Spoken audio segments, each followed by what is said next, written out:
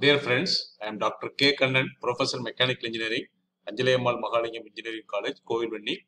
I am happy to meet you again in the video lecture in the subject Operation Research, and this is lecture number 2.7 in Transportation Model. In the earlier 6 lectures in the Transportation Model, we discussed the minimization type of problem, where the objective was to minimize the overall transportation cost. And here in this lecture, we are going to discuss the transportation model. We find the optimum solution for maximization type of problem. The transportation model, originally the solution procedure is only for minimization type of problem, but the solution can be extended to the maximization type of problem if the matrix is profit, which is to be maximized. And also we discussed the transhipment type of problem. The learning outcome to the students at the end of the lecture, the student will be able to solve problem in the transportation model. We recall the optimum solution to the transportation model procedure. First, we have to find the basic feasible solution using the Virgil's approximation method. Then we have to check for the allocation. Number of allocations are equal to m plus n minus 1 and they are independent. So independent means the solution, the allocation should not form closed loop among themselves. Then we have to check for the optimality. If the condition for optimality is satisfied, then the basic solution is optimum. If it is not satisfied, then we have to use the UV method to iterate the next solution. Once we get the next solution using the UV method, then once again we have to go for checking of optimality and continue the procedure till we obtain the optimum solution to the transportation problem. So here the problem number 10, example 10, solve the following transportation problem to maximize the profit. The element in the matrix are profit in rupees per unit. So there are 3 sources with the supply capacity S1 equal to 100, S2 equal to 30 and S2 equal to 20.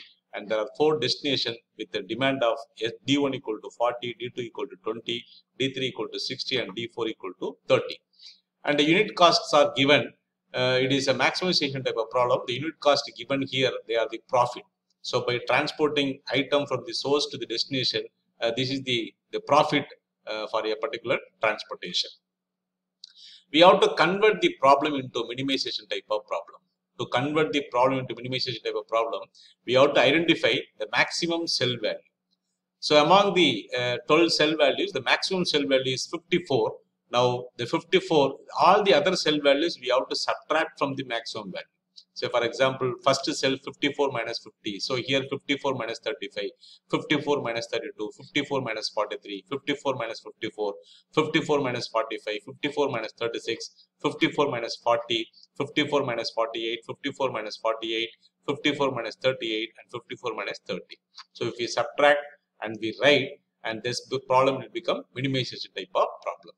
And it is converted into minimization type of problem. Now the matrix is, this is the matrix. So C11 equal to 4, C12 equal to 19, C13 equal to 22, C14 equal to 11, C21 equal to 0, C22 equal to 9, C23 equal to 18, C24 equal to 14, C31 equal to 6, C32 equal to 6, C33 equal to 16 and C34 equal to 24. Now the total supply and the total demand are equal to 150. So it is a balanced type of problem. So we can proceed further. And we have to find the basic feasible solution using the Virgil's approximation method.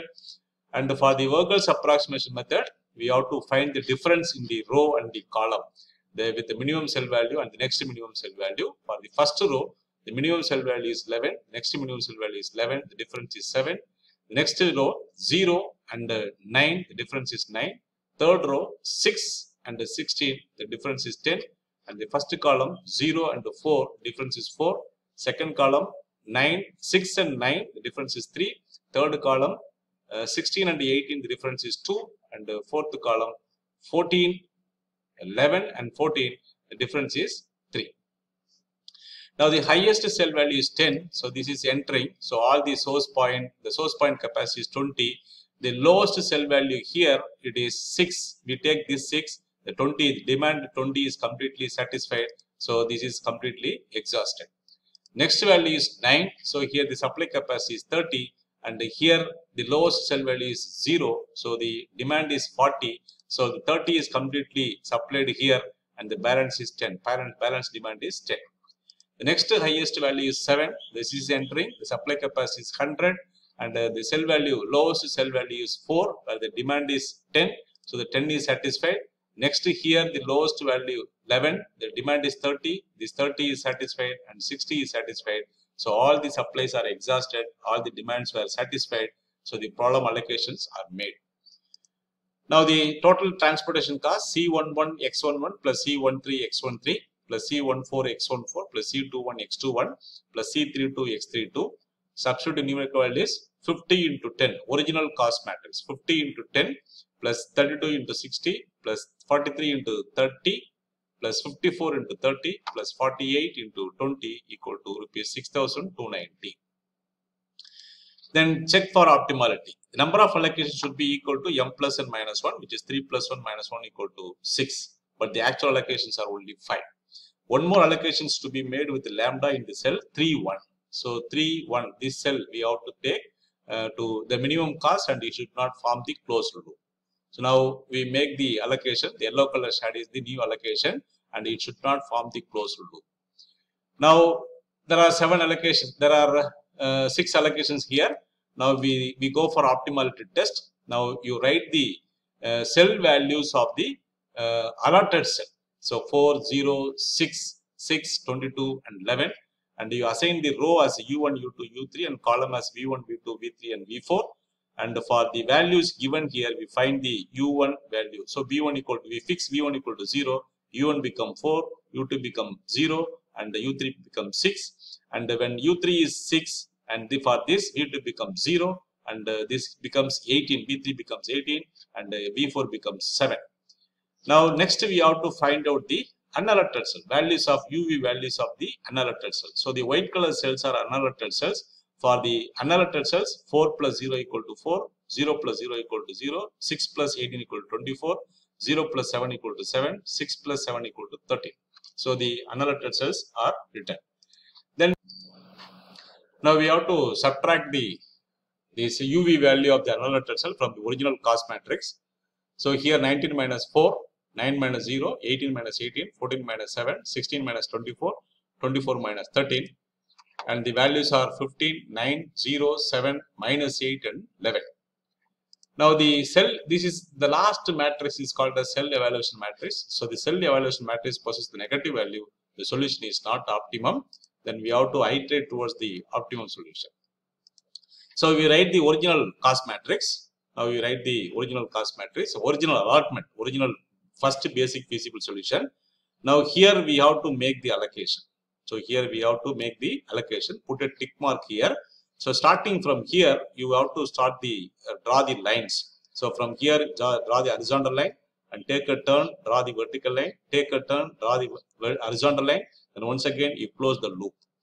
This is called as the loop you have to form. The condition for the loop, the corner of the loop should fall on the allotted cell. Now we have to make allocation here. So here it is minus. So here it is lambda. We allot lambda here. Here it is minus lambda. We have to make it horizontally and vertically balance the system, balance the allocation. So I add lambda here, subtract lambda here. So here subtract lambda. Here we have to add lambda, and here again we have to subtract lambda.